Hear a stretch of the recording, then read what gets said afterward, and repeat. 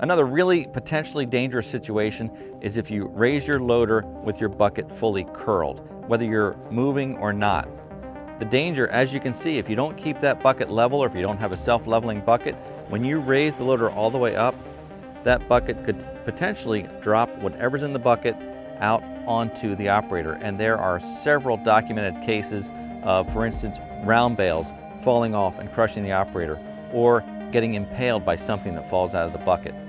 So be very careful when raising your bucket to its highest limit.